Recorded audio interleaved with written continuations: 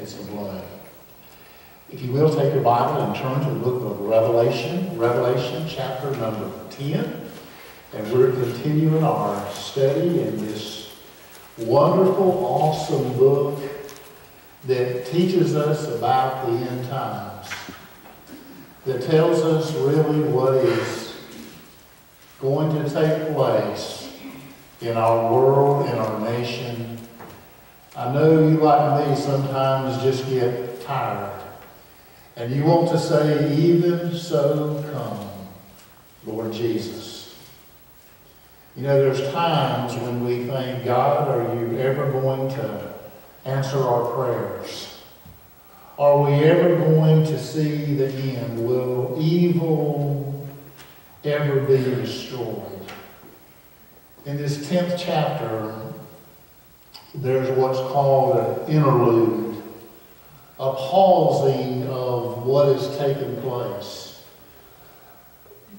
Last week we saw the wrath of God poured out upon the world, upon the earth, because they have refused to accept Jesus Christ as their Lord and Savior. And in chapter 10, there's this pause. And God is going to finish what He started. You can count on that. Let's stand together and let's read chapter 10. And I saw another mighty angel come down from heaven, clothed with a cloud, and a rainbow was upon his head, and his face was as for the sun, and his feet as pillars of fire. And he had in his hand a little book open, and he set his right foot upon the sea, and his left foot upon the earth, and cried with a loud voice, as when a lion roared. And when he had cried, 7 thunders uttered their voices. And when the 7 thunders had uttered their voices, I was about to write. And I heard a voice from heaven saying unto me, Seal up these things which the 7 thunders uttered, and write them not. And the angel which I saw stand upon the sea and upon the earth lifted up his hand to heaven, and sware by him that liveth forever and ever, who created heaven and the things that therein are, and the earth and the things that therein are, and the sea and the things which are therein, that there should be time no longer. But in the days of the voice of the 7th angel, when he shall begin to sound, the mystery of God should be finished, as he hath declared to his servants, the prophets. And the voice which I heard from heaven spake unto me again, and said, Go and take the little book which is open in the hand of the angel, which standeth upon the sea and upon the earth. And I went unto the angel and said unto him, Give me the little book. And he said unto me, Take it and eat it up, and it shall make thy belly bitter, but it shall be in thy mouth sweet as honey. And I took the little book out of the angel's hand, and ate it up, and it was in my mouth sweet as honey. And as soon as I had eaten it, my belly was bitter. And he said unto me, Thou must prophesy again before many peoples and nations and tongues and kings. Father, would you open your word to us this morning? And Father, help us to see your word this morning. Lord, if there's someone here this morning who's never trusted you as their Lord and Savior, Father, I pray that today would be the day of salvation. In Jesus' name we pray, and for his sake. Amen. In verse 7, John writes these words. But in the days of the voice of the 7th angel, when he shall begin to sound, notice this phrase, the mystery of God should be finished. And that's what I want us to look at this morning. The mystery of God finished. You say, well, what is that mystery of God? What's the mystery that God is holding back? The mystery is this: the long delay of God taking back his kingdom. The delay of God taking back the kingdom. As we said earlier, we're in an interlude here. God's wrath has been poured out and repentance does not take place upon the earth. But now in this interlude, God is preparing to finish the mystery of God. The delay will be no longer when these things in chapter 10 take place. And God will release the rest of his fury and wrath and anger upon the earth. But in this meantime, the Scripture teaches us about what God is doing. Never think that God doesn't know what's going on, or that God's not aware of evil in our world. He's still on the throne. He's still sovereign. But God has a plan. And no matter what takes place, we're not going to hurry up and make his plan come about. We have to wait until God's timing is ready.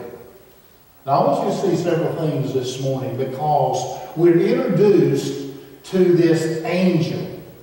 If you recall, and if you listen closely on Thursday, the devotion I did, I mentioned where Jesus said, I'm going to send you another one just like me. And I did that because I wanted to prepare us for this passage this morning. Because that word another, people have said, well, this is a description of Jesus. Well, I don't think it is. Now, if you say it is, you probably wouldn't go wrong. But he says this, another angel. In chapter 5, remember when the Scripture teaches us that a strong angel comes and he has this scroll, and the scroll is the redemption of the earth, where when all this takes place, when all the seals are broken, then the redemption of the earth will take place. And it says that this strong angel has this scroll. Well, in chapter 10, it says this, and I saw another angel.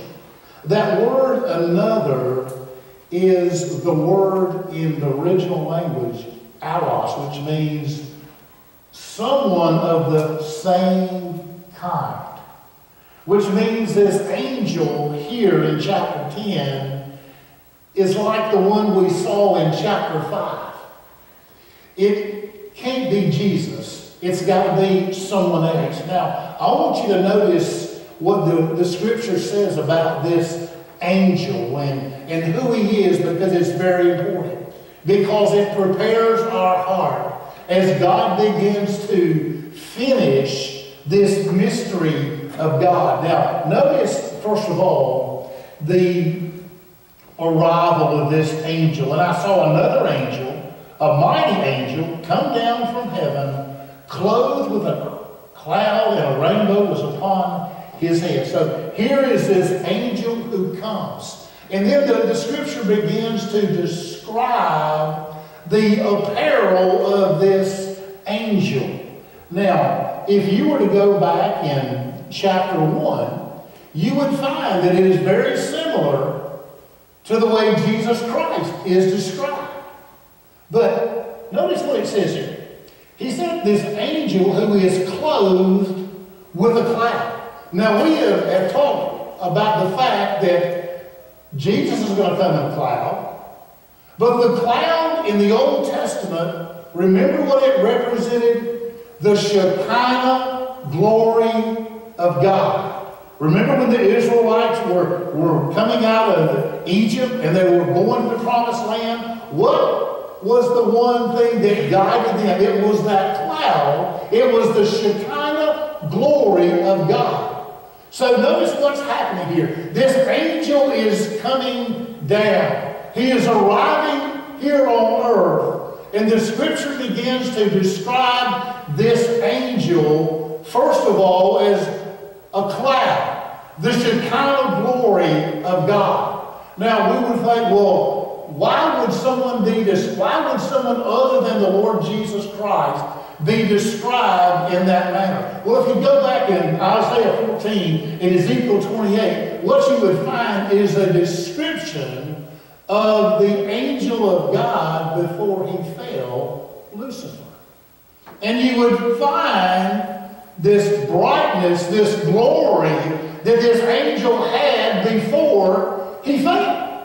So here is this angel from heaven, and he is described, first of all, as with a cloud, the Shekinah glory of God. He is clothed with this cloud, but the scripture also says that there is a rainbow upon his head. And you recall what the rainbow describes and symbolizes. Remember in the Old Testament when God sent the flood, and the flood was upon the earth.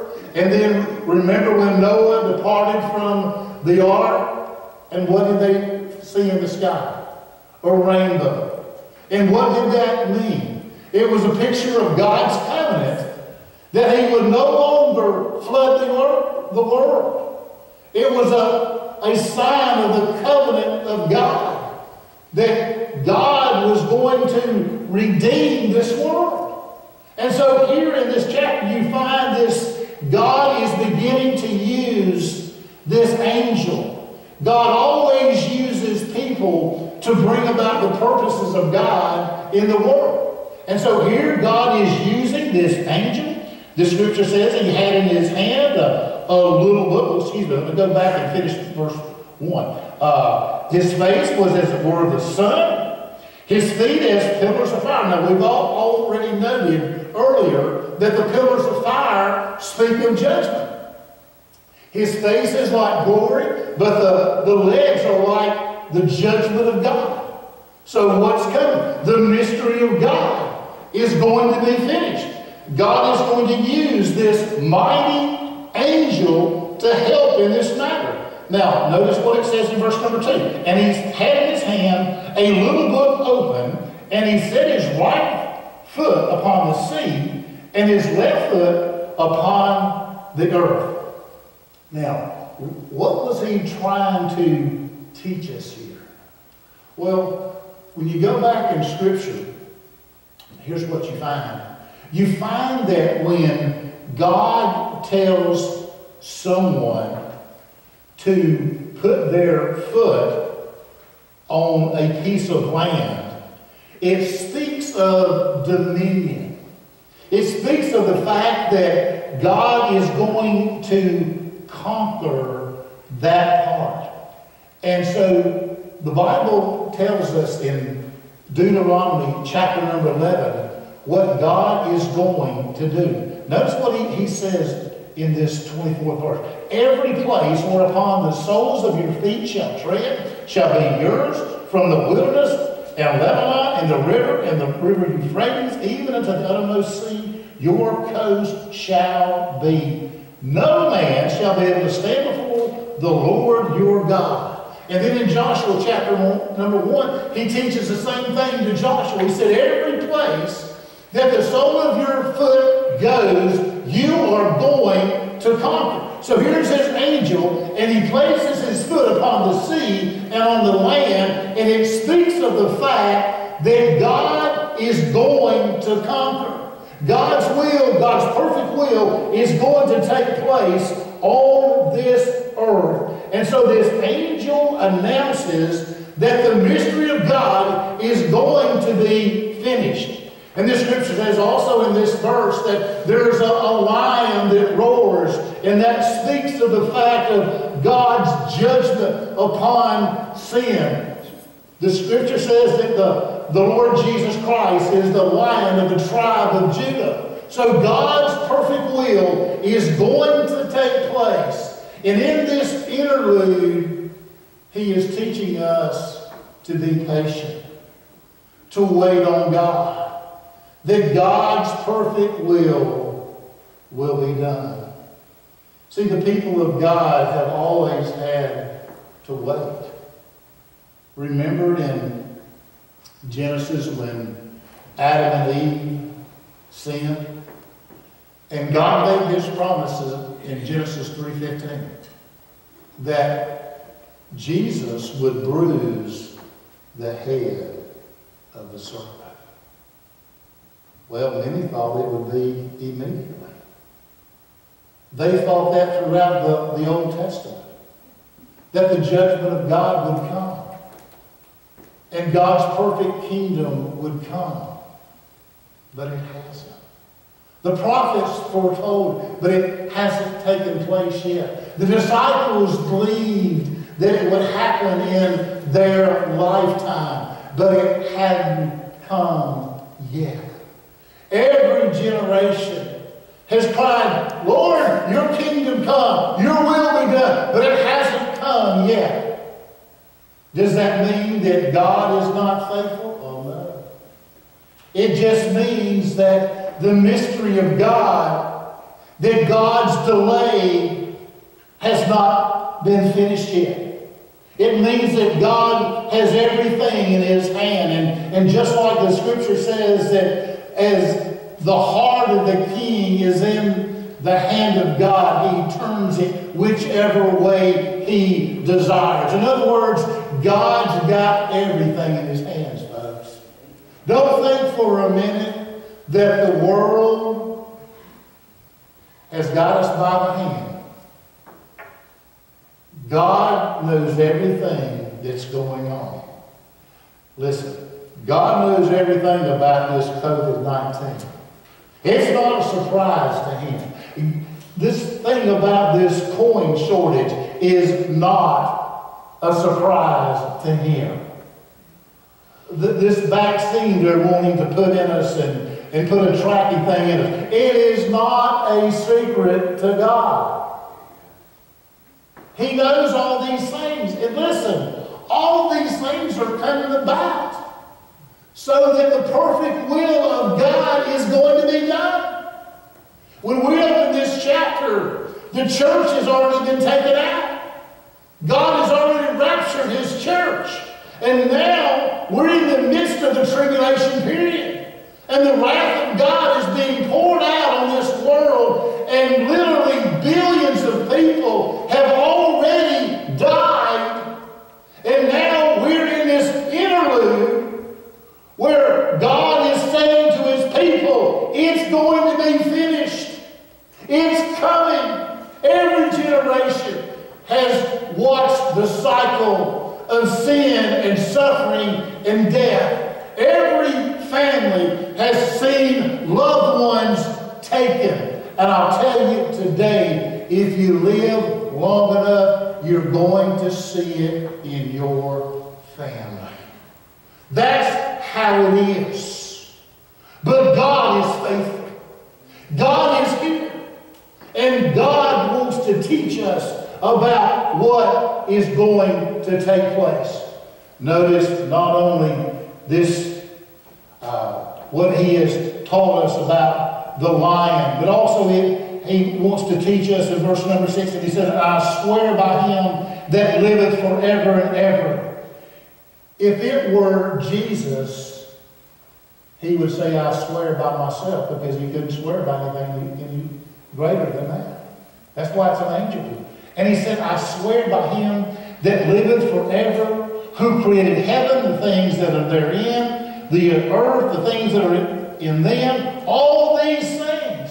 He said, I am swearing by them that there's going to be a time when time is no more, that the mystery of God is going to be finished. The delay of God is going to take place. And it begins in the next couple of chapters as God begins to continue to pour out His wrath and draw the nations of the world together so His kingdom will come, His will be done. Now notice what He says he tells them in verse number 8, and the voice which I heard from heaven spake unto me again and said, Go and take the little book which is open in the hand of the angel which standeth upon the sea and upon the earth. And he said, I went and I took it. And notice what the angel says to him. He said, Take the book and eat it. You find the same thing where God told Jeremiah the same thing. To take the book and eat it. Now what does that mean? What does it mean to take this book and eat it? Well, the Scripture teaches us in Psalm 1, Blessed is the man that walketh not in the counsel of the ungodly, nor stands in the way of sinners, nor sits in the seat of the scornful. But his delight is in the law of the Lord. And in his law doth he meditate day and night. And he will be like a tree planted. It literally means transplanted. One that was on dry ground and now is transplanted to the river. Transplanted by the rivers of water. And he's going to be like that evergreen. He's going to have fruit all the time. So what does it mean to take the Word of God and eat it? Well, have you ever been lonely? Have you ever had something happen to you and you begin to take this Word and you begin to read it? And the Word of God brings you comfort. Have you ever been so upset, and the Scripture says that I will dry their tears. There will be no more tears. See, it's the Word of God that does that. It's the Word of God that brings us salvation. It's the Word of God that brings us hope and security and comfort and all those things. It's the Word of God, and when we receive it, it's sweet. You say, well, what is he talking about? Becoming bitter. Remember what Paul said in 2 Corinthians? He mentioned this. He said, we are like a savor unto men. Unto some, we're the savor of life. Unto some, we're the savor of death. What he was trying to teach us is this: that the Word of God has a different effect on different people. To the saved, it's sweet, amen? It is sweet. I remember a professor in college, we got in this discussion about, we were talking about the Spirit of God. He said, no, it ain't sweet. Well, it is for some of us. You know, the Word of God has that effect when it changes our life, and it's sweet. But what he was saying, to those who reject it, it's bitter. Because what happens? That same Word that brings life to one is going to bring judgment to somebody else. Why? Because they will not receive it. Because they will not allow the Word of God to come in their life and transform their life. That's why to some it's sweet, but to others it's bitter. And so what does the angel tell him? He said, this is the apparatus. This is what you use. It is the Word of God. But then he says, here's your assignment. Go preach the Word. Go preach the Word. I think it was last week that, wasn't it last week, Alan, we had, you guys on Sunday night, this has just been a long time. We were talking, and Calvin and Karen, their family, were members of our church about 30 years ago. And he was one of our deacons. I think he's still a deacon, amen. Anyway, he was telling me about praying for his dad. And prayed for years and years and years. Well, 6 months or 6 weeks before he passed away, got to lead him to the Lord. And I said, well, I want to ask you about somebody else. I said, I shared with this guy named Buster. I cannot tell you how many times I shared the word of God. I said, whatever. He said, he got saved. I said, man, you just made my day. I mean, to know that the Word of God still has that effect on people's life. Folks, that's what it is about. It's about sharing the Word of God. That this book still changes lives. It is the mystery of God that one day is going to be finished. There's coming a time when you won't be able to share the Word of God anymore. You won't be able to witness anymore. You say, well, why is that? Because in heaven, folks, you can't share anymore. That's why we need to share what God has done. Because one day this mystery of God, this delay of God that God is allowing right now, could it be He is waiting for me and you to share the Word of God with someone who does not know Him so that they can come to a saving knowledge of the Lord Jesus Christ? See, that's what it's about. That's what this Word is designed to do from Genesis to the book of Revelation. It is designed to show a man, woman, boy, or girl who we are, that we are lost without Christ, that there's not anything that we can do. We cannot work our way, we cannot buy our way to heaven. It is by the grace of the Lord Jesus Christ that God has given to us, that has been poured out upon Calvary, the shed blood of the Lord Jesus Christ. It is by His blood and His blood alone that we are saved. And the message of the cross is that Jesus Christ died, He was buried, He rose again the third day, and He loves people. And God wants to save people. And that's the message that we have. But listen, He said it won't be long. It won't be long. Listen, if you've got someone that you know that's lost, you need to share the gospel with them.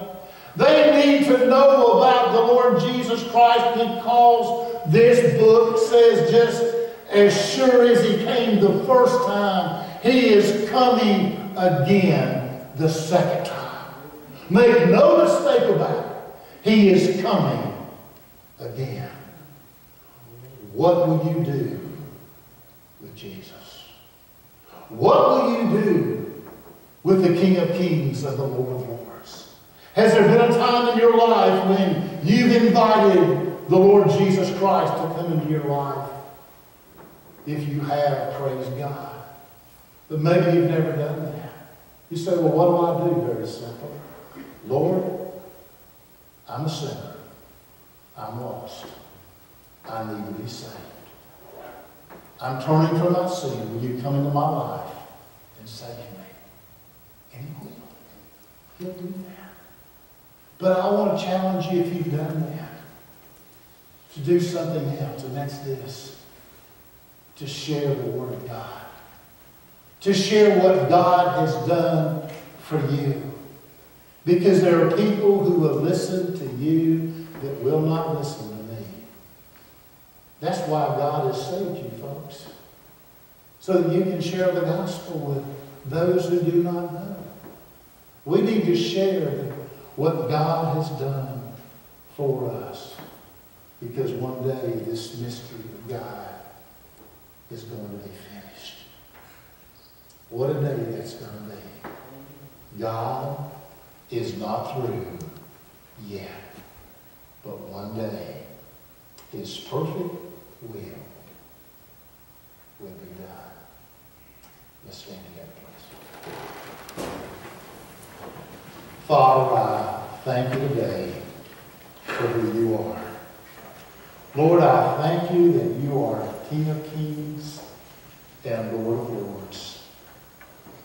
That, Father, you have a plan for this world and a plan for each person that's here today. Lord, I pray if there's someone here today who's not saved, that, Lord, you speak to them. Because the Bible says today is the day of salvation. And Father, I pray for others, Lord, who need to share what has happened in their life. That, Lord, they've been saved. And Lord, we need to share it. Father, thank you for what you'll do. In Jesus' name we pray. Amen. Very simply this morning, when I ask you if you've never been saved, today is the day of salvation. And I want to invite you to trust the Lord Jesus Christ. He's King of Kings and Lord of Lords. He wants to save you. And I encourage you, if you've never done that, that you come and let us share with you how to be saved.